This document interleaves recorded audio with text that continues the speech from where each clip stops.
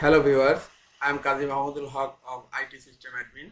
IT System Admin is a complete information technology learning tutorial channel. To get exclusive troubleshooting and configurations, please keep in touch with me. Just subscribe this channel and stay with us.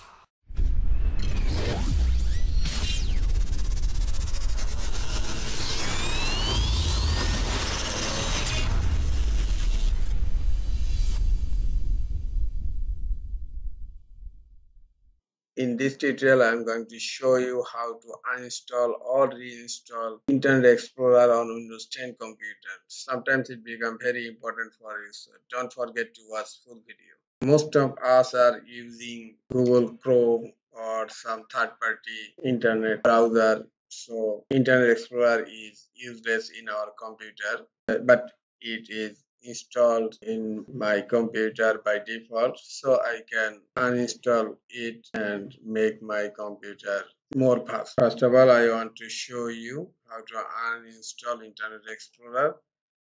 In search, type Internet Explorer. Look, Internet Explorer application is here and it is running. Okay, click on Internet Explorer and look, Internet Explorer is working properly in my computer. Close Internet Explorer.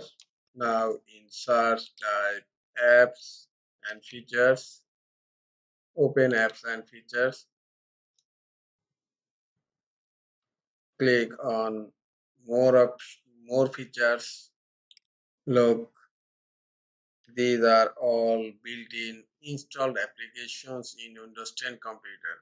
Okay, here first one is Internet Explorer 11. Click on Internet Explorer and you will get a uninstall button here. Just click on uninstall.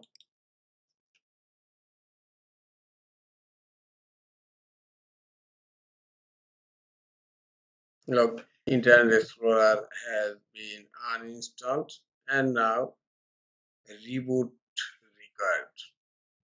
Okay, after reboot, Internet Explorer will not work in my computer. Okay, close settings and click on start menu, click on power and then click on restart. After restarting your computer, Internet Explorer is completely removed from your computer. Okay, I want to check whether it is removed or not. Just click on apps and features, open apps and features, click optional features. Look, Internet Explorer is not visible here as install app. That means Internet Explorer has been completely removed from my computer. Now I'm going to show you how to reinstall Internet Explorer.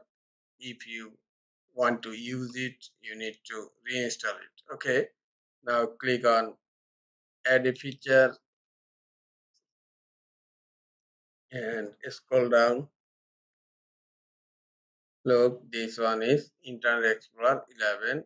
Just check it and you will get a button install. If you click on install, the Internet Explorer 11 will again install to your computer. I am not going to install it right now. Okay, just close it. This is all for today. Hope this tutorial is helpful for you.